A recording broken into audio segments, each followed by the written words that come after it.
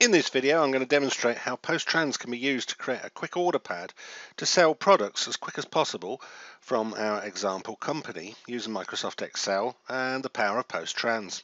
In a second video, I'll explain how we created that template, which is relatively easy. So the challenge is to take 4 items under 30 seconds, which I'll speedily do, and then we'll slow it down and go through some of the features of the order template. Our quick order pad, and of course PostTrans can be used for many other uses such as posting nominal journals, stock adjustments, invoices, sales quotes, purchase orders, and manage bill of materials, price lists, and all sorts of other data. It's also quite feature rich in that we have in-cell searching, so you can quickly look up product codes. As the quantities change, all the pricing gets updated with the quantity discounts and any pricing applied from customer discounts. It will print the transactions and email them at the end of taking the order. And we can also drill down on the ledger to discuss any money that may be owing with the customer whilst on the phone. Now, this functionality here will be demonstrated with Sage Line 50, but the same functionality is available for Sage Line 200.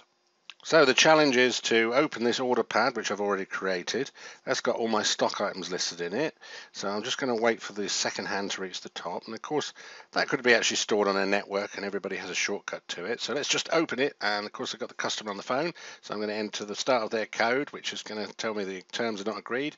I've also going to select the delivery address. I'm just going to type in a customer reference. Now they want some envelopes. So let's select and expand the envelopes. So they want 2 of them and 4 of them and 3 of them and 6 of them, and you can see the prices have changed as you'd expect. And now we import it into Sage. It's just given me confirmation of the order, which I can read back to the customer and post that into Sage and preview the invoice on the screen, which of course could be emailed or printed. And I think we just managed to do that within 30 seconds. So let's have a look at that in slow motion, as it were. Let's rewind and discuss that in a little bit more detail and take it a little bit slower. As we said, we've got a predefined template. Could have saved that to a server, shared it across the network and put shortcuts to it. When I opened it, it's basically the default transaction that PostTrans creates, which you'll see in the second video on how to create all this. But of course I can customize that. Anyway, let's just select the customer. So that was ABS because I knew their account name, but of course I can do wildcard searching. So I could actually search by postcode by entering space and the postcode. So let's just tab away.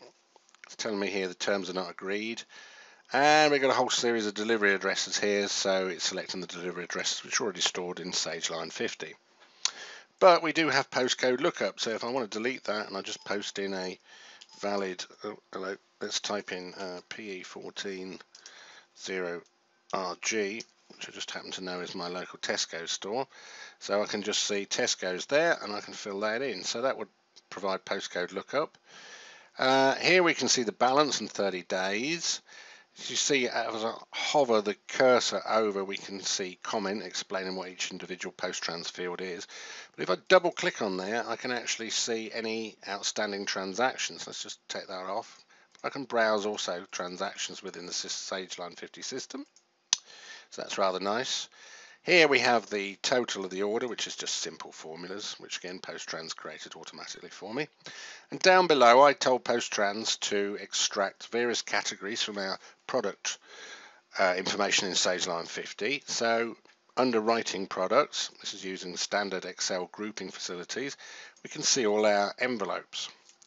Now, as the cursor moves through the quantities, you will see possibly the unit price change, because what it's doing is it's applying any discounts to the particular trader price for that person, for that individual customer. So as we go through, the correct pricing is being applied, any discounts, etc. Now of course I may not be able to remember all my stock codes, or maybe I've only put part of my product codes onto that order pad, so anything else I can actually add to the bottom, and I'm just going to press space and HRD because that then allows me to search, tab away from that cell. So now that was that search for the word hard in my entire product list. So I've selected them. It also showed me how the free stock there. In fact, also the template over here at J9 is telling me I've got 9 free stock, so I can place an order for 3 items. And in this column here I could actually give another 10% discount if I'm feeling rather inclined to do so.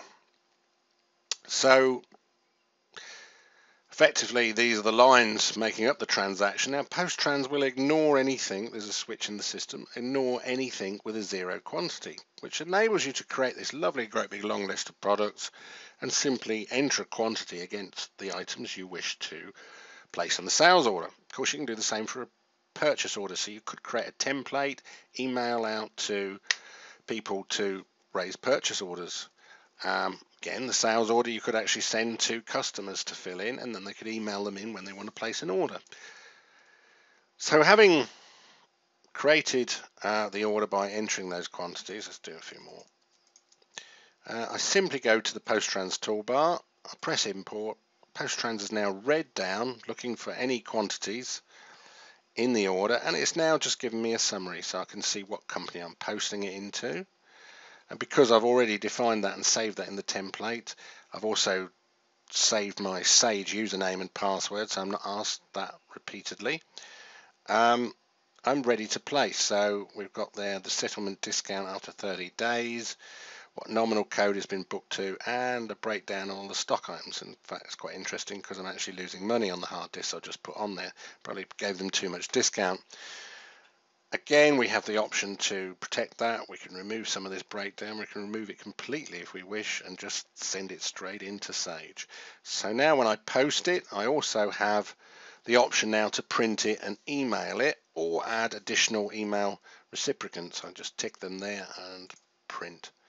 Again, I can turn that off. Now there's two flavors of PostTrans. This requires the Pro version to print, and some of the other functionalities such as postcode lookup and the credit drill down requires that. If I press the preview button, I can actually pull up the Sage Line 50 document on the screen here and just show you it's a standard Sage Line 50 document layout.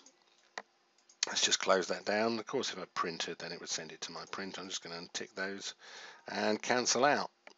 It's just giving me confirmation that it's gone into Sage, and if we wish, we could actually go into Sage and just prove that it was posted. Let's just find Sage here.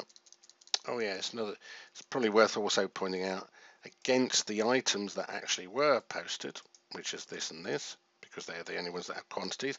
It's actually put the reference number and what line number they are on the actual sales order. So now I should be able to see sales order 96 within Sage. There it is, sales order 96. It's just appeared over there. And there's all the items on Sage. Now there's many additional features such as being able to add the message overall discount and all sorts of things, which is all covered in our blog articles on our website. If you're interested, a second video is available which shows you how this template was created. If you're watching this video from YouTube, to go to our website, simply click on the link in the description below. If you're already on our website, you can scroll down slightly, and below this video you'll probably see some related links to associated articles. Let's just show you some of the resources on the website. Switch over, here's the home page. You can see here we have a series of menus at the top, and if you allow them to expand, you can see there all the different types of importation or extraction you can use with PostTrans and Sage, and also the transactions you can post. But importantly, there's a training section here. If we go to the training section, that describes in detail how to alter a PostTrans template using the tags that we briefly discussed in the demonstration.